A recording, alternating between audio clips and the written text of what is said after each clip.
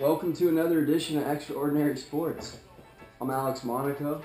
David Popkins, one of my longtime friends from our hometown, Tirasana.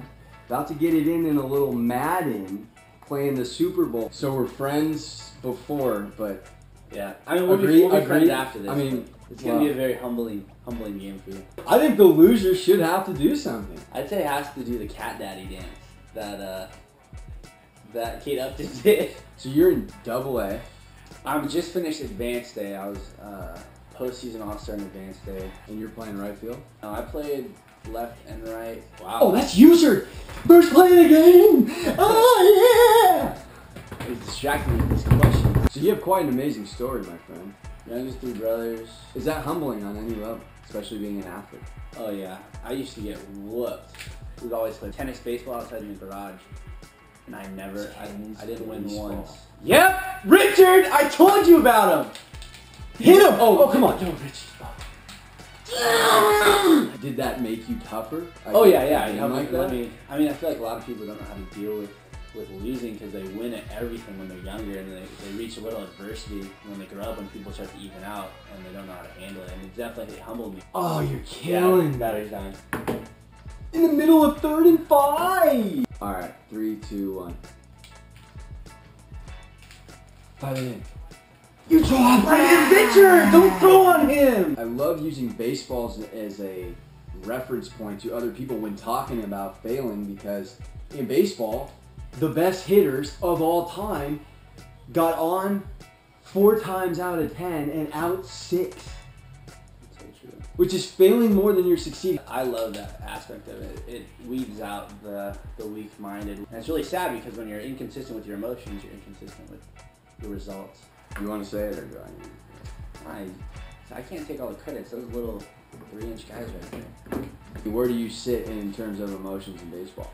For me, it is definitely a priority to try to stay even. I think my dad always told me, he's like, hey, whether you strike out or hit a home run, I should be able to come in the 5th inning and be able to not tell if you're having a good game or a bad game. Really? I hope you kick the field goal so you can get on the board. I just heard. Did I miss that field goal? Oh! It's halftime.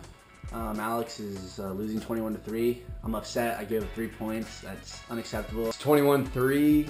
I'm losing, but I gotta say I like where I'm at. I'm getting the ball at halftime. It's not how you start, it's how you finish. I gotta visualize. How has visualization helped you in baseball? Tremendously. I'm a big believer in visualization. Before I get bad, I do like a little mental rehearsal. And guys on my team make fun of me because they'll be laughing, so I'll just go sit in a corner and I'll be visualizing my bat. I'll be like... Before you're at bat? Yeah, before my bat. And then I'll go up there, and it's really freaky sometimes when you do exactly what you mentally rehearsed before. It's actually scary. It almost feels like you're in control of the game. Oh, feed that. That's pass interference. Offensive pass interference. Dude, when is there an offensive lineman ever for pass interference? Started getting into sports psychology. Met with that person a couple times a month. And just dramatically changed the way I thought, and that's the year after I was all conference, almost hit 400 in the Big West. Is one of the best. Did you put on an NFL blitz cheat, dude? Honestly. You ever played such a poor video game performance that it affects the rest of your day? I'm gonna be honest, I definitely have. So for you, when you get to the league, the work has just begun. Is that correct? Yeah. 100%. If I didn't respect you more, I would throw a couple of picks, but I have too much respect for you to play to have mercy.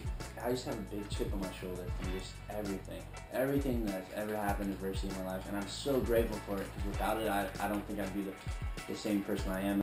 I wake up every morning with a fire, like, I'm going to get this lift in, I'm going to go stretch, I'm going to go throw, I'm going to go hit, I'm going to take 5 balls, I'm going to go run. The contrast in your life has helped define you. Yeah, 100%. Without a doubt. And you wouldn't have it any other way. No, I'm so grateful for it. I can't put this on the internet. I'm never gonna get Ocho Cinco to play me in FIFA. And I can't, like I said, I can't take all the credit. There's little guys out there just playing their heart. I'm just calling the play. I just am looking forward to the Cat Daddy. Is that Decker? High stepping. He's at the 20. He's at the 10. Get up and get in, baby. The little giants are on the board. That's a celebration down 40. I don't even want to see what it would be if he was winning the game. So a bet's a bet. I lost. Apparently David wanted the loser to Cat Daddy. Wrist cold, mama call it winner. Swisher full of nuggets, daddy call it dinner. Baby got ass, Shelty call it thinners. UPS Jackson's get it. Alex Monaco, Extraordinary Sports. David Popkins, future MLB star. Not just on paper. Overall as a man. Thank you. Appreciate All the way across the board. Guy deserves it. Thank you for watching. We'll see you next time. Peace! Are we doing the old school PS2 4th and 3 rule? Hey, your house, your rules. Well, what do you play? I say you can do whatever your heart desires, but you know. I would say we'll just play it. We're adults now. Or at least you're an adult.